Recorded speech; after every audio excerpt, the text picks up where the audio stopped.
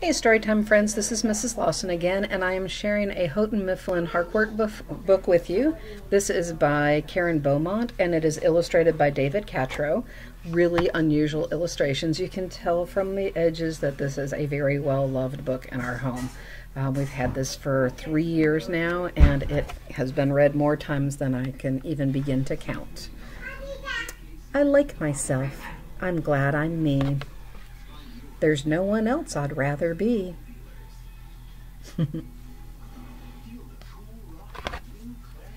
I like my eyes, my ears, my nose. I like my fingers and my toes.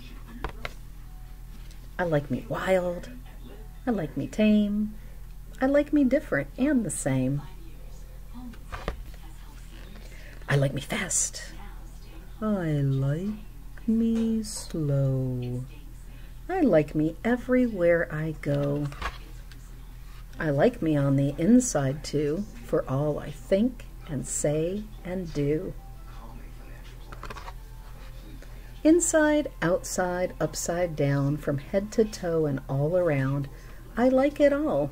It all is me, and me is all I want to be. And I don't care in any way what someone else may think or say. I may be called a silly nut or crazy cuckoo bird. So what? I'm having too much fun, you see, for anything to bother me.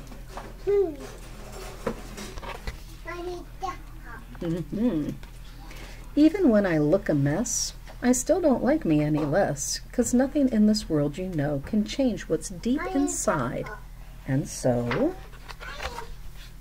no matter if they stop and stare, no person ever, anywhere, can make me feel that what they see is all there really is to me.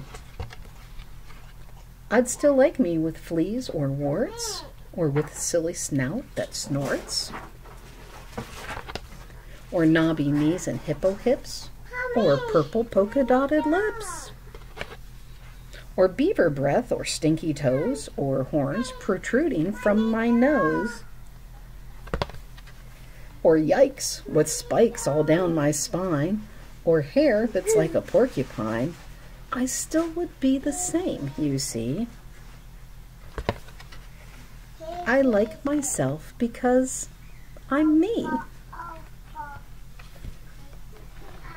Have a great day, friends.